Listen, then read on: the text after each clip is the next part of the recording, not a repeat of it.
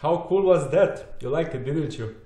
Hello friends, my name is Alex Petrescu and I welcome you today to my finance and accounting education channel here on YouTube. Today we are going to talk about going from debt to wealth. We spoke already, so I launched this mini series with the purpose of presenting you the basics of personal finance, and we started with building a budget, so a personal budget in Excel and with the help of your bank account, hopefully. Otherwise, without a bank statement, it's more difficult. You can still do it even if you are working cash-based, 100% or something like that. Then we went from building this budget, which hopefully should help you understand your monthly expenses. Probably it's easier for you to understand your monthly income. You don't have that many sources. It's a good idea to diversify, but the problem are your expenses, and you need to understand them in order to have a better grasp on them, and hopefully to reduce them together, or at the same time you should increase somehow your income if you can, maybe on a longer term, and that will help you get rid of debt, go from a budgetary monthly deficit, which is leading you to debt, going from that to a surplus, so having the money to save and to invest and to grow your wealth. Of course, I'm saying today that we are going to talk about going from debt to wealth, so it's like the third episode in this series, and without breaking the law, you will see in a second what I mean. I just realized after I did the previous video of how to get rid of debt that I left one method outside. Of course, I don't recommend it, but just for the funsies and just for laughing, let me introduce to you Mr. Florin Câțu, the Prime Minister of Romania, acting Prime Minister of Romania, so not former. He found, let's say, an interesting way of getting rid of debt. Basically, it says here after he admitted that he spent 2 days in jail and paid some $1,000 as fine for drinking and driving in the United States in 2002. There is another scandal that involves him, or was another scandal that involved him around 2008 or 2009, I don't remember exactly, so 6 years later, 8 years later, excuse me, he forgot to pay his credit card debt, so he had an outstanding on his credit card debt. He left the United States. He was just a young guy back then, already 35, 36 years old. It's one of the mistakes that the teenagers do at 35, 36 years old. And yeah, in the end they dropped the case because okay, they hired a private detective, they couldn't find him in the States. He was in Romania. He was already very well paid working for banks. He worked for New Zealand National Bank, and he was working for banks also in Romania. However, I'm quite sure you haven't thought about this method of getting rid of your debt. Just run away from the country.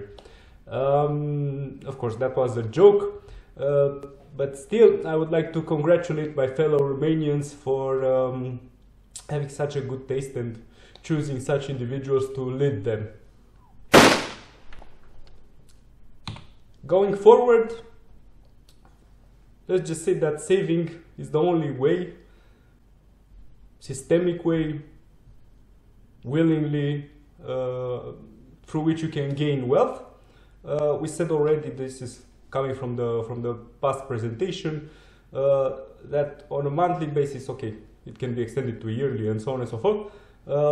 From your income you have the expenses, so basically what you are using for your day-to-day life, rent, food, clothing, utilities, transportation, entertainment, whatever you are buying with your money.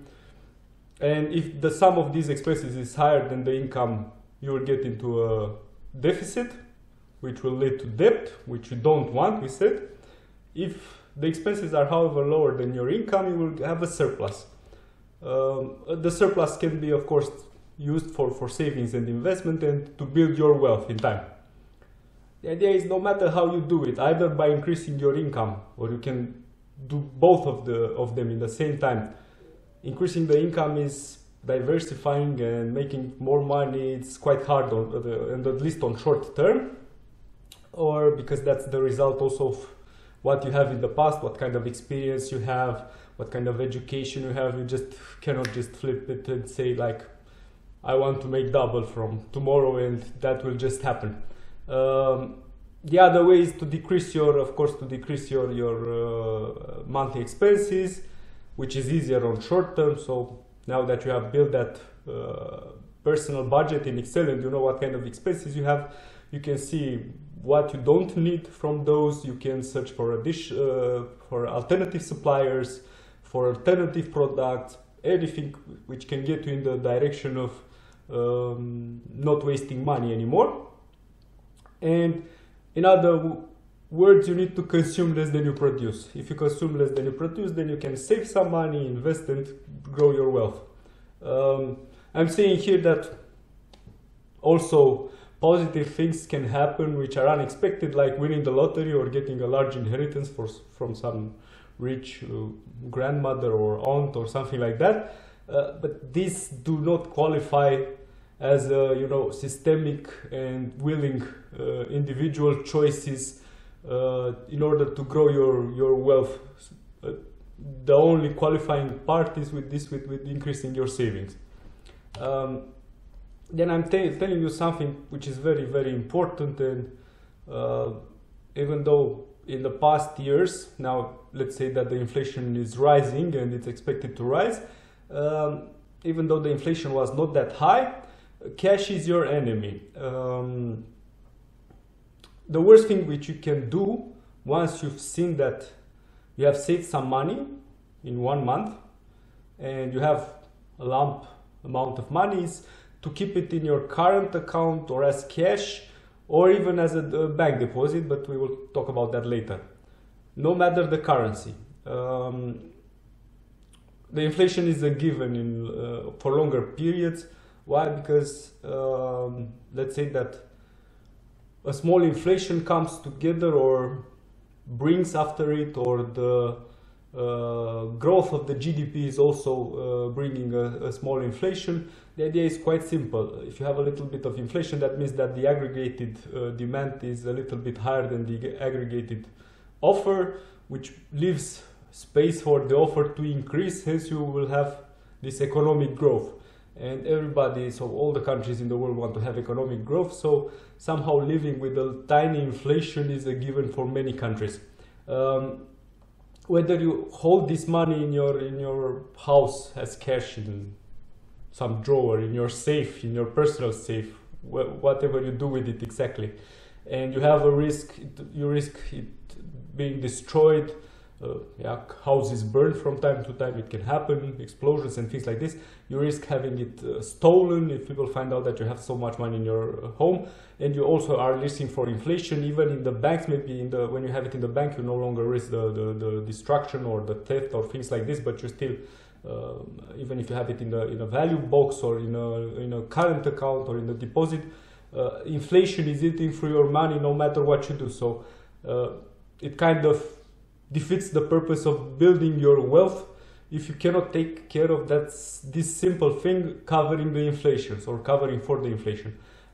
Even if you choose a bank deposit, you need to make sure that what you are getting from that bank and as an interest rate for your deposit, after deducting all the commissions and fees, whatever they charge you for having an account there, needs to be a little bit more, at least, so equal or even more than the inflation rate, in order to maintain the value of your money, or even to increase it a little bit. And another thing which I have seen with many people, they want to have access to their money all the time, large amounts. They need to feel this connection, and that whatever they want and when they need money, they can access it and use it and spend it. First of all, that's a problem, because that might lead to this compulsive buying, which I have said already, and you don't really need that much money, and you don't need access to that much money on a very short term.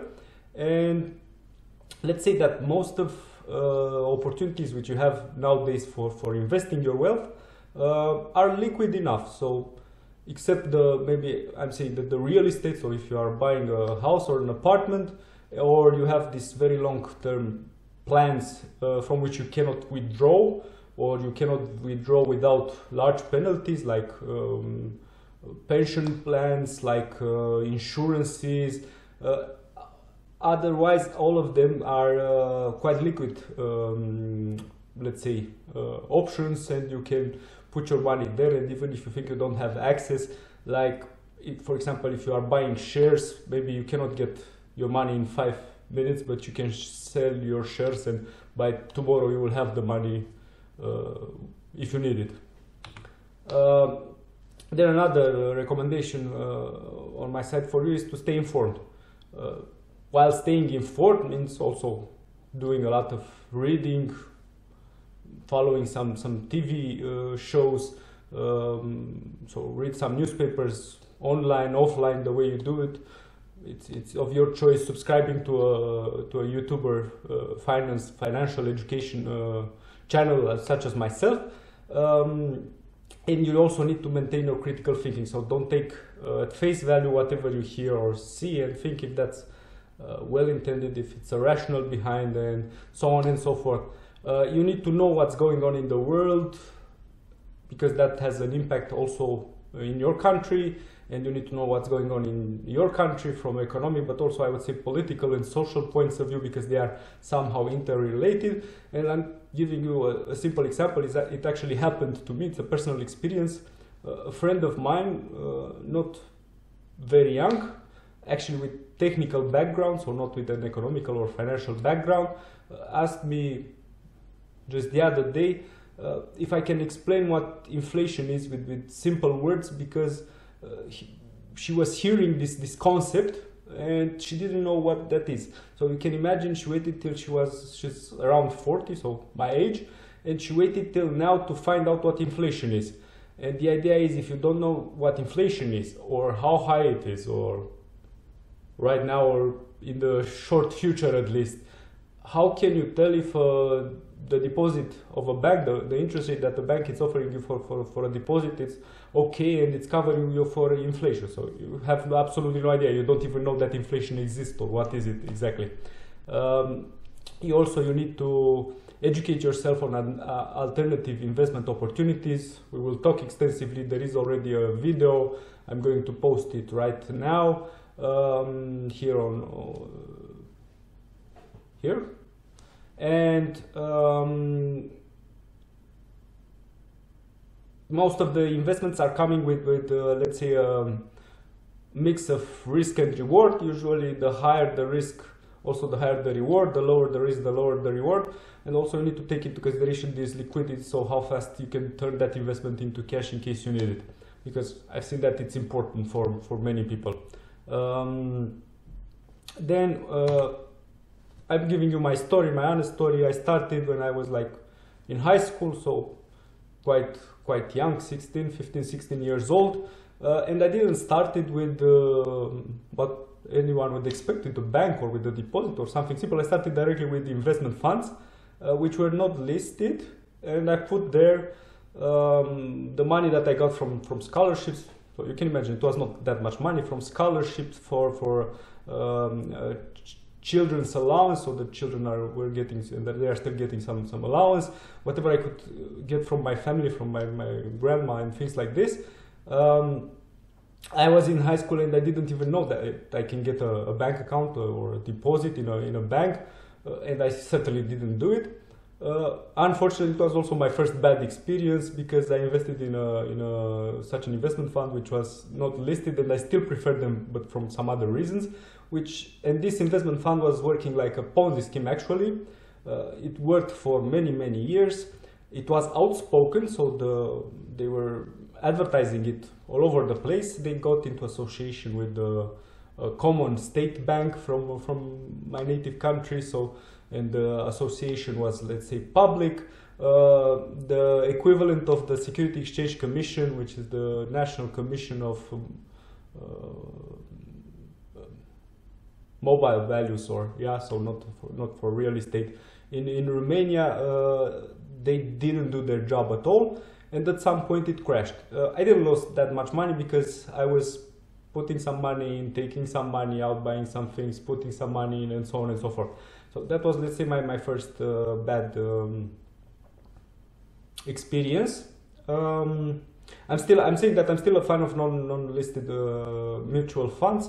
The reason is quite simple. With the listed ones, they are having their assets, and no matter how good the fund managers are and how good they are investing and what kind of growth they have in their asset portfolio, these funds, if they are listed, they are also on the stock exchange, and their price will value based on the demand and offer for those exchange traded funds, so these ETFs, based on the opinion that people have about those titles. So it can be that they are very well at investing, but nobody wants to buy their titles on the stock market, and the prices can. I have also a few experiences when the prices were for sure not growing. I was not getting any dividends.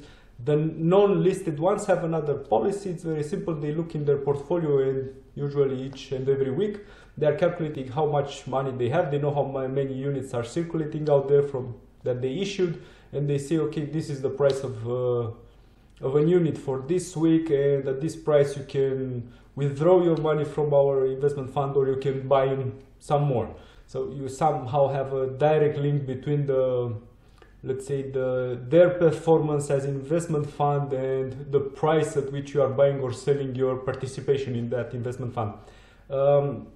Then I went a little bit into the banks and banks deposit. Of course, I didn't like it that much. It's the interest for bank deposits are very low, no matter what you do.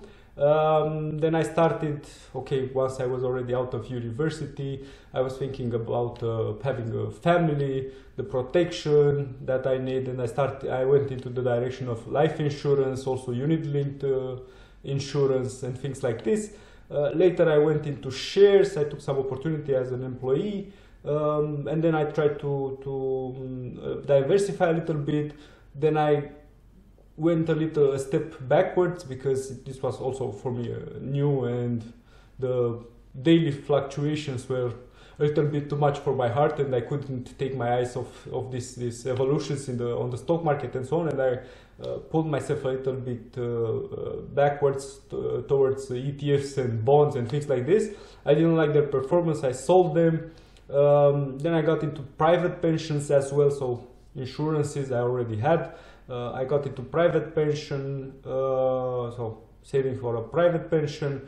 And right now this is what I'm doing. I'm diversifying my shares portfolio, and I'm saying that I'm not really planning to go into real estate.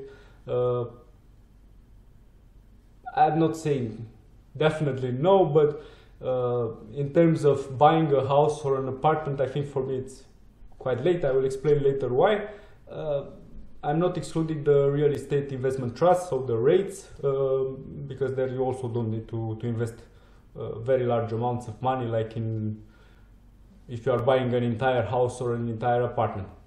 I'm telling you that you should also start your journey. It's never too late, even if you are like my friend that didn't know what inflation is. Even if you are 40, you should start your journey, and you should start building your wealth.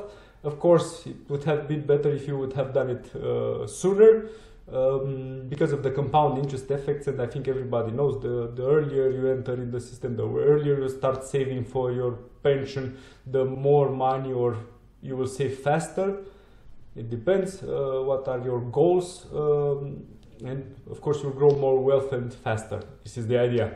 What I'm saying that is that from young age, and we have these models around us, and we see that people are working, they have their own businesses and so on and so forth. We are being told that we need a source of income to survive. Yeah, you cannot, if you don't do anything to earn some money somehow, you cannot live. But we are not being taught what to do with our savings, or even that we should have savings and how we should build our wealth and so on and so forth. This is what I'm saying, that if you are no longer in your 20s, so till maximum 30 years old, and it's my case already, I have lost that train. I don't regret it, because there are alternatives, of course. I would avoid going into the real estate. I'm posting right now also the video for evaluating the real estate. So when you want to acquire real estate and how you should think and what kind of factors you should take into consideration when buying yourself a house or an apartment. And in this model, I have built it so that if you acquire a house between when you are like 20-25 years old and you are paying for the mortgage for 30 years, that means you will be done with the mortgage when you are around 50-55, and you live more or less 75-80 years old. There can be exceptions, okay, accidents happen, but you can also live longer than that. You will have this period at the end of the end of your life, usually when you are also in pension and maybe you are not making that much money anymore, when you will spare because you have already paid your mortgage and you no longer need to pay rent because you already have your house, so your apartment or your house, and you will spare these expenses, and this will be the benefit for you. However, if you are entering the system like I am now at 40, that means that I should pay for my house or apartment till I'm 70, and if I'm not very lucky, I will die without having any benefit, and somebody will take the apartment, probably some relative, the state, I don't know. It doesn't really matter, but for me it will no longer be beneficial, and I won't be able to judge this as an investment since I won't see any positive cash flows from doing this in the future. Also, what I'm saying, and because you might ask yourself, oh, okay, I hope that if you are here, you already know why you want to grow some wealth and to save some money and to invest in things like this. But if you are not entirely sure and you don't know how this can help you, I'm telling you that this is offering you substantial psychical comfort. So you will feel safer, more relaxed if you know that you have some money on a side. Of course, the more you have, the better you will feel. I'm not talking about lifestyle that you can maybe live a better life and things like this, but it's also allowing you to try different careers and opportunities in life, and traveling, maybe moving to some other country, to some other city, and what is very important, workforce market. There are, and you can see it with every crisis, there are a lot of jackals out there that are trying to profit from your experience, your knowledge, the fact that you are actually being paid and you are selling your time, and they will try to profit, especially if you are desperate and you don't have any money set aside and you desperately need money to live very, very fast, and they are trying to profit from you. And once you have this wealth, you are somehow covered and you can laugh in their faces and say, no, that salary is not enough. I mean, for that salary, maybe you can hire yourself some part-time. I'm not going to sell my services for that salary. And also it's helping you in periods of distress. I mean, I said that it's already offering you psychical comfort, so you can you should no longer think or not that much about troubles. But when you do get in trouble, if you get ill, so sick, if you are unemployed, in economic downturns, bankruptcy, let's say your company is going bankrupt, the company you are working for is going bankrupt, you get fired, whatever happens, this is helping you in those moments. This was it for today about let's say going from debt to wealth. This was the topic for today. I look forward with the next presentation in this short series about personal finance. Once again, my name is Alex Petrescu, and thank you very much for your attention.